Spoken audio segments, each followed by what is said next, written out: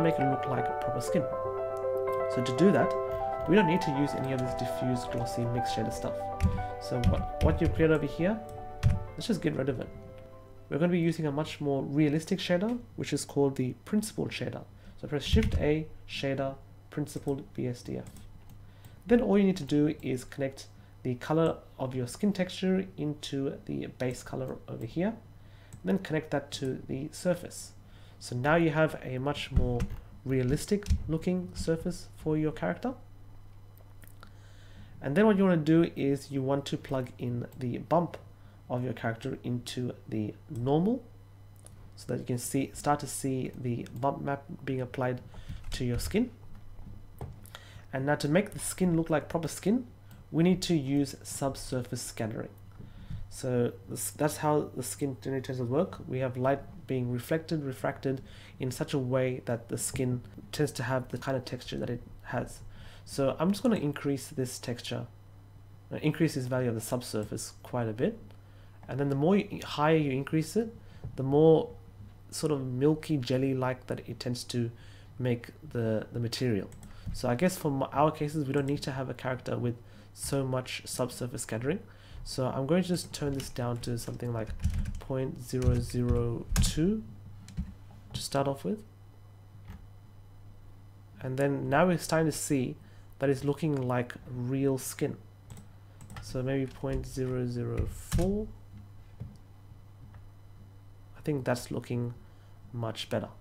And the good thing about the principled shader is that it tends to render faster than using the normal subsurface scattering. Cool. So as you can see, now it starts to look like proper skin. So for the eyes, I'm going to go ahead and well, for the sake of this rendering, I'm going to just turn off this let's turn on the eyeball.l and turn off the eyeball placeholder.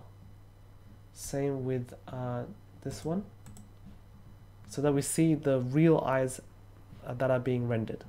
So if I look in solid view, you can't see it. Now if you go to the second layer, you can see the two eyes. So these are the real eyeballs that will be rendered in our final character model. So at the moment it doesn't have a proper shader yet. So let's go ahead and add the shaders for our eyes. So for the reflective bit, it's simply just going to be glass.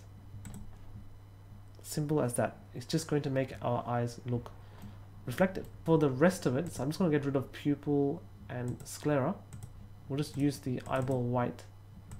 What I'm just going to do is I'm just going to go ahead and go into maybe solid view, tab into edit mode, select all the vertices here. We luckily UV unwrapped this one earlier.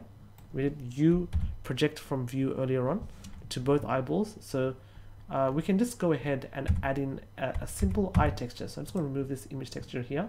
And I'm going to load in an eye texture.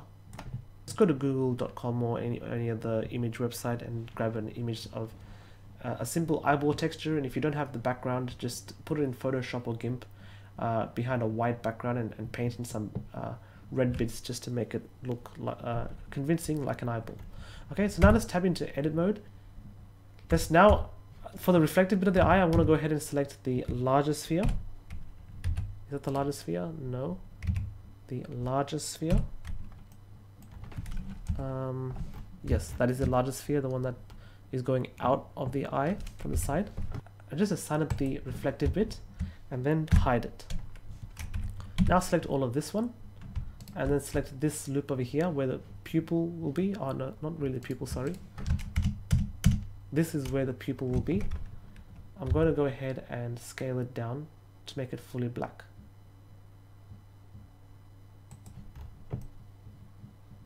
Oh no, not so. Let me just go backtrack a little. This one will be fully black, like so. It's just there's two loops there, so I might just put around halfway so that the black layer, so that the pupil part sort of ends halfway between these two loops. Okay. Then I'll select the larger loop.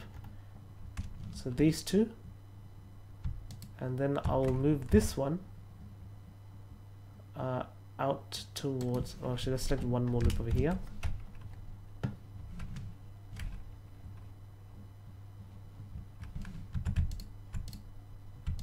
Select these 3 loops. Or better yet, just select these 2. Oops. Select these 2 and scale it out so that it intersects this area. Scale this down, scale this up, so it's sort of like that. We'll hide this part here for now. Okay, so if you select all of that,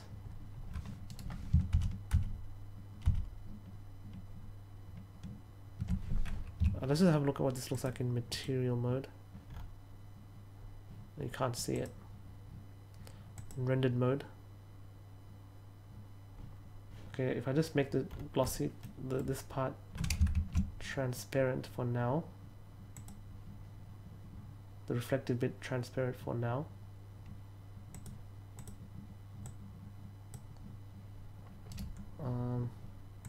Eyeball white.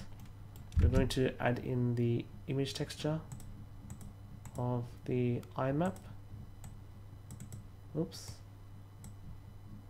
Yep, we can sort of see that, which is what we expect. So now let's go back into solid. Let me just do this again. Sorry, U, project from view. Let's put this in place. Let me put material, or put texture. Okay, so we see better what's going on. Put it in the correct place.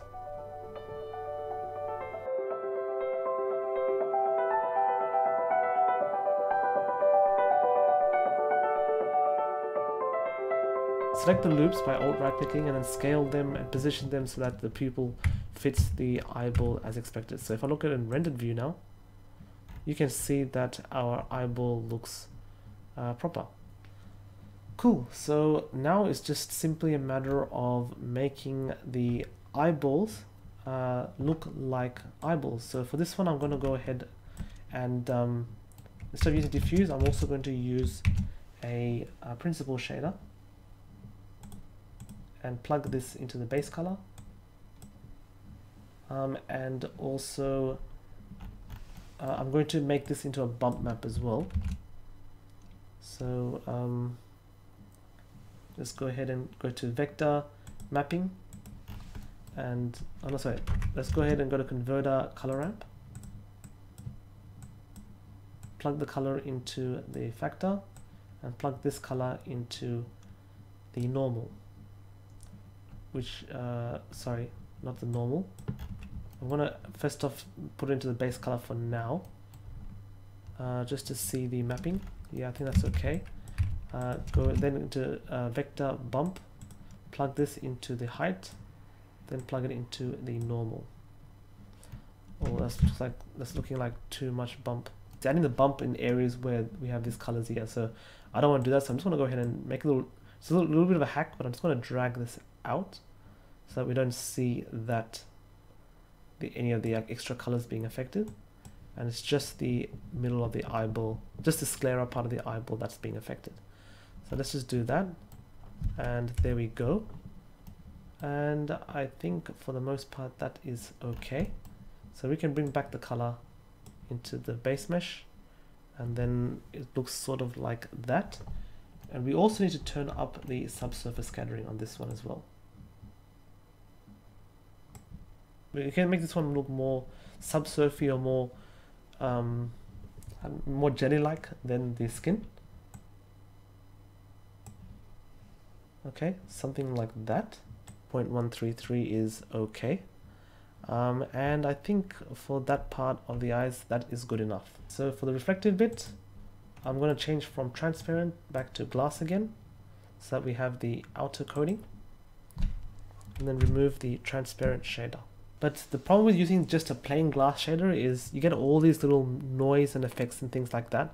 So we actually found another way to create that sort of glassy effect around the eye, that sort of coating. We're going to use a mix between a refraction shader, and a glossy shader.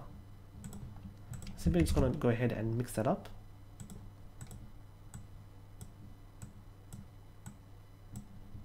Like so. So we can see there's much less noise now. Then we're going to go ahead and add in a layer weight. So input layer weight. So this sort of gives that sort of Fresnel effect. And just need to go ahead and put that Fresnel as the factor. What I also might do, actually, let's use facing. What I might also do is using a vector color ramp. Sorry, converter color ramp. Plug that in there. Something like that. Maybe mix the colors a bit. So color, mix RGB. We might use this to control the factor. So I might start with a dark black and maybe a gray.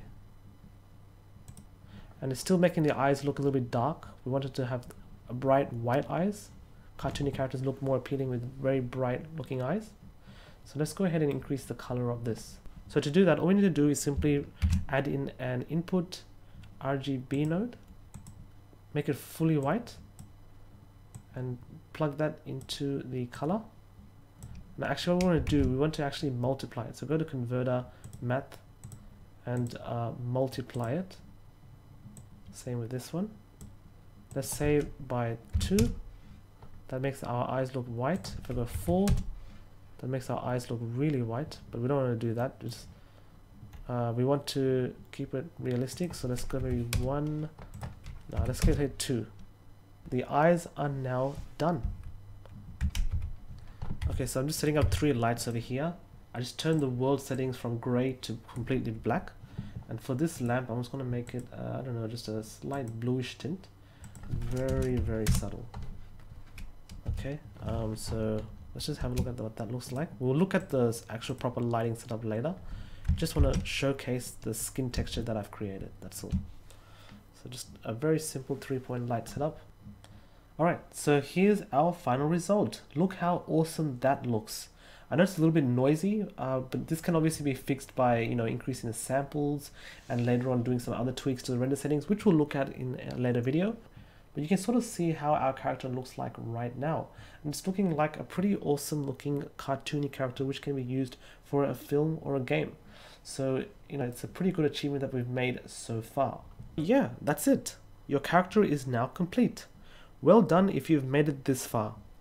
In the next video, we will add clothes to our character which will help to give much more personality to our character and make our character look a lot more final than it currently is. Note that you can download the final model as well as the rest of this series from this link over here. Please like, share and subscribe, and I hope to see you in the next video.